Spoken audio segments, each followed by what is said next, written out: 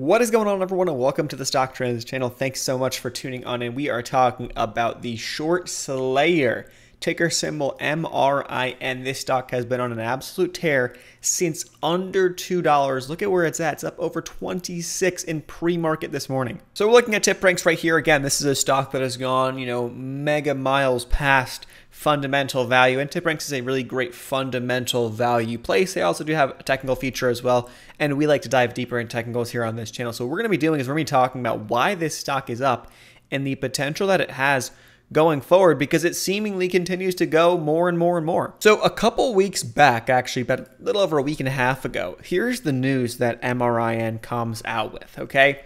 They integrate with Instacart ads. That was the news. Nothing insanely crazy. That was the news. There was no, crazy numbers thrown out. All the numbers we kind of got in this press release in terms of like dollar amounts was that Marin's bringing its experience helping advertisers optimize over $40 billion in digital advertising spent on the rapidly growing platform. So that's a substantial news right there. However, fundamentally speaking, I think it's very fair to say that based on their prior numbers, their prior performance, this company, right, that we've been seeing revenues, sale, all their numbers, profits have been going down, right? If you look back through the history, that's what you'll see. Now, this news is obviously, great news. At the time, it was great news. Stocks popped up, 50%, 100%, and that was that. However, it started to hold up, and it kept holding and holding and holding. Take a look at this daily chart right here. Stock pops up first day, goes up to over $3. Awesome, right? It was down under about 150. Goes up to over 3. Wow, stock's up over 100%. Crazy. Next day, it keeps going and actually hit up to over 450. And then the next day, it went up to over 7. The next day, hit up to over 18. Pulled back down to about 10. Found 10 to be support. Then pushed it highs up over 19, hit about $20. Then hit 25, and so far here in the pre-market hours, we have hit 28.24. Now, the broker we are using here is Webull. There'll be a link in the pinned comment and description box to get some free stocks when you sign up, deposit $100, and you can trade from 4 a.m. all the way to 8 p.m. Why is that important? Well, look what happened here at 4 a.m. The stock gapped up from just about 21, where it closed on Friday after hours at 8 p.m., and it gapped up here to 26.71 within the first 10 minutes of the market being open at 4:10 a.m. is where that happened, okay? So that's why it's important to have access to extended hours trading or full extended hours trading, which is why we like to use Webull right here, okay? So if we want to zoom things back out and take a peek, okay, what we're noticing right here is that we're looking at the 1-hour chart. Stock just held up. It just didn't die, essentially what happened, okay? And why did this happen, and why is this continuing to go up? Well, it's because of something called the float. So if we go over to finviz.com, what are we going to see with MRIN? We see a shares float of under 10 million, roughly 10 million shares. So what is important? Why is that important? That's how many shares we're able to trade, okay? So think about this. If you look at a stock, for example, like an AMC, and okay, AMC, crazy run. It's actually still holding up over $50 as we speak. They have a 448 million float. So let's call it 500 million. 500 million shares for AMC. You go to MRIN and you have 10 million shares. That's important because this is also a very cheap stock. At the time, it was a sub $5 stock, okay? You do the math. Sub $5 stock, 10 million shares available, $50 million ties up that entire float. So you start doing the math here, and it shows you that when you get volume, look at the volume we saw on the first day. We saw volume here of nearly 200 million. Then we had a 72 million candle. Then we had 300 million. The next day after that, 354 million shares traded in one day. Now, this is only a 10 million float. So you can kind of get the sense as to how much money is being thrown at this stock and why it made such a crazy move. And I think a lot of people who are potentially new and who are finding this stock now are realizing the potential and squeeze potential that penny stocks have, in a sense. You can call it a penny stock. Everyone has different classifications. We're not talking OTCs. We're talking a stock that is now traded right now on the NASDAQ.